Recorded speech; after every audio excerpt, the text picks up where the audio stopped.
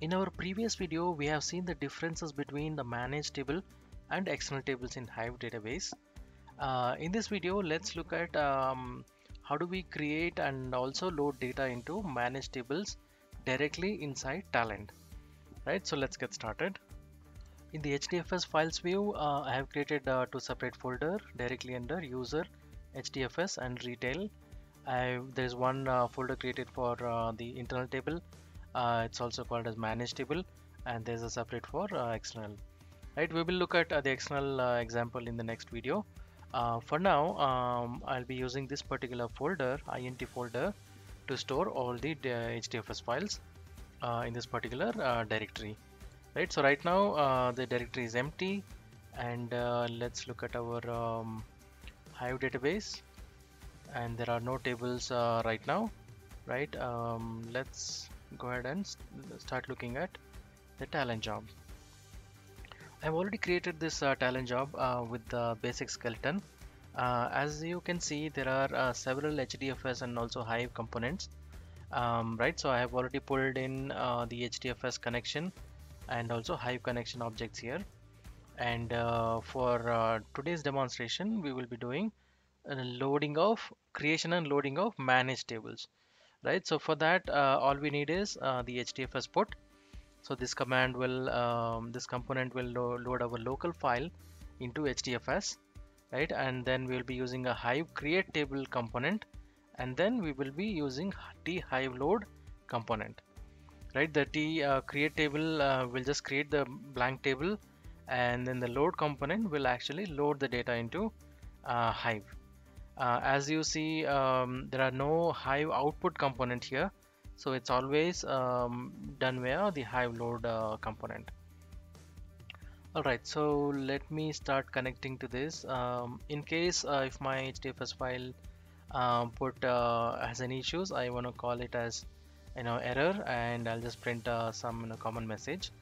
And once this is fine, the put command is it's working fine, then I would connect it using t subjob OK. And once the table is created, right, I will again use on subjob OK to connect to Hive load. Right, so let's look at the detailed properties here.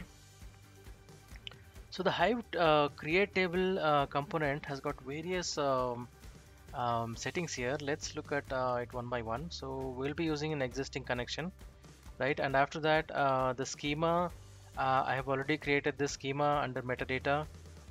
You can even use t file delimited schemas here. So you just have to pull in that particular schema, and we will have to provide the table name. I'm calling it as customer managed table, and action on the table, you have only two options here: create table or create table if not exist. So there is no option to drop the table and recreate. It is just that you set either you create table or if not exist. And the file format, you can specify either the text file or ORC file, Avro, Parquet. So we will just choose text file.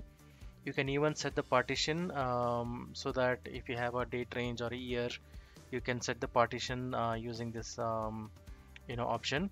And also if you have external table, you can specify the file location. That way that uses this particular file location. And apart from that, you have an option to specify the row format. Right, it really depends on the input file that we are handling. So if you're in my case, I'm using a customer file, right? This has got delimiter as in a comma, so I'm using comma as my delimiter. And apart from that, when you go to advanced settings, you have an option to create a link table, which is just a direct link to that table. If not, there are options to create a table as an external table, right? So we will look at this option in our next demonstration. And if you want to create a table using a different table, you can do that. Just check this option, and you can specify the other table name from which you want to create the managed table.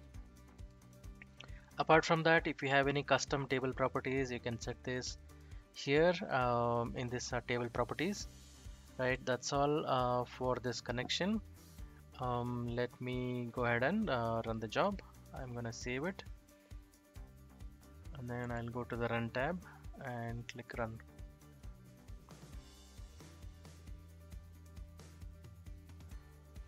So once this is executed, it's gonna make all the connections, and as you see, the exit code is 0, which means successfully completed, right? It has already uploaded the data to Hdfs, created the table, and also completed the loading of the time. So let us go ahead and refresh. All right, so we have already uploaded all the files, and let's go to our SQL client. Right, so we have a table already created with customer underscore managed. So let's go ahead and select data from this table. Right, so the data is also loaded. So I had 1,000 records, so all the 1,000 records are loaded.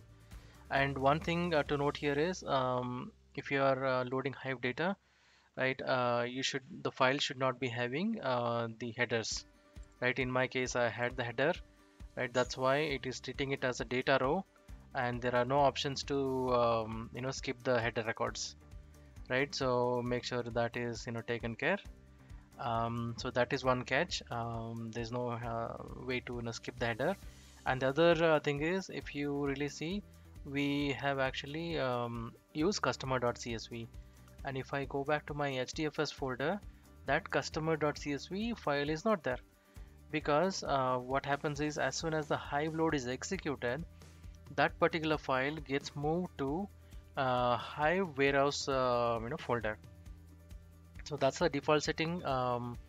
As soon as the Hive load is called, the file will be moved to Hive warehouse directory.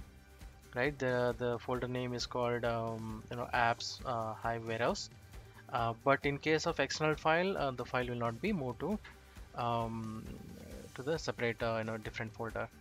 So this is how you achieve creation of the table and also loading of Hive data. Right, this component is not really required. This is just a one-time activity. All you need is Hive load. So that's all for this demonstration. We will be looking at creating and loading external table in our next video.